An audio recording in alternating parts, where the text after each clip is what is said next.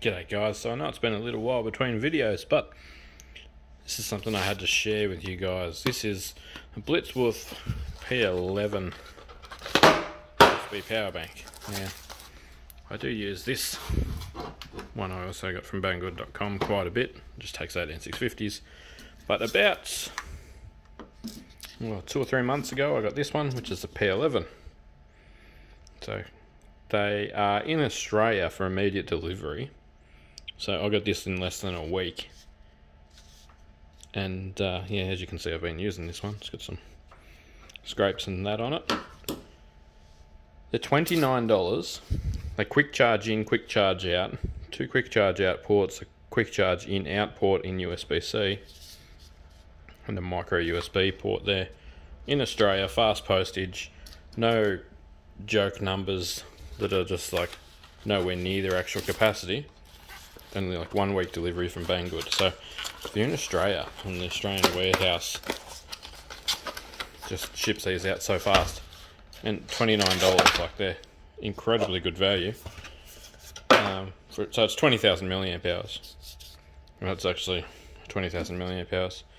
So just for a comparison, I will test this brand new one from empty and this full one, this used one from empty. But I have a super fast charge port there and a USB Type-C cable there that I plug all my fast charge power banks into every time I come around to my house. Comes up QC3. No, you're not going to see that on video. Comes up with 9 volts 2 amp charge, so 18 watt charge. I do the same with these. I drop these off, and now I have 2, so I can basically have them in rotation. Because my power here is off the sun and free. You get a micro USB charging cable. I don't think you'll get quick charge over that, so don't bother with that. Throw it in the copper cable recycling thing. Get a user manual. Now, apparently we might have a couple of companies that want to send us some goodies shortly. Well, there you go. That's what she looks like, brand new. Oh, it's even got 3 bars of charge in this one. I think it only had 2 in the other one.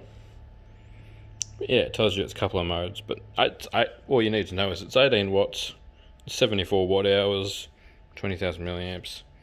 There's the ports. It's good value, solid sound, non-scratching. Still fits in your pocket. It's no bigger than a decent smartphone. Unlike those, they're a bit on the big side, so it's quite a bit smaller than them. And let me show you how it goes into quick charge. So it's currently charging the Samsung Galaxy Note we're using now. As you can see, there's a green light and a white light. The green light is telling me that it's quick charging. The white light's telling me the state of charge, so there's 2 lights, so it's half full. So let's plug this beast in so we can show you how it goes.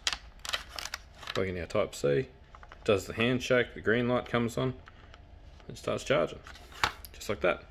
Nice 18 watt fast charge. So that's a good charge rate. That's what you want. I will endeavour to get a test out as soon as I can after this video on seeing if this has yet had any degradation as soon as I use the life out of it or not. I quite often have several devices hanging off this, normally 2 phones or a phone and a GoPro or a high-powered torch or something like that. I haven't had anything that it wouldn't go into quick charge or do its thing properly with. There'll be an affiliate link for this in the video description if you want to support the channel. If you don't, search BlitzWolf. It's called a P11. And yeah, cool if you could buy one. If you're looking for one and you need one, like, it's definitely a good option. And it weighs 390 grams. Yeah, I don't think there's any actual instructions on how to use it. I think it's pretty much just plug on in. It's just a few warnings in different languages, and away you go. Thanks for watching. Hopefully this helps someone out that was looking for a good power bank. Yeah, 20,000 milliamp, I believe that's still plain safe. A lot of people ask me that on some of the other ones. I probably wouldn't take one of these on a plane because they're a, you build it yourself kind of thing. But if you've got a lot of 18650s laying around, that's also a very good option. I'll link them as well. That's got USB-C in and out, 2 outs, and iPhone and micro in, so that's probably a very versatile one if you've got your own 18650s. There's 8 18650s in there. So potentially up to 2400 milliamp if you've got 3000 milliamp 18650s. If you go and buy some real big Sony ones, I think you can get them in 3600. So yeah, you can do the math on that yourself. That's not a problem. Thanks heaps for watching. If you want to buy one, grab one in the description. I'll leave links to them. And thank you for supporting the channel. Catch you on the next video, guys. Cheers.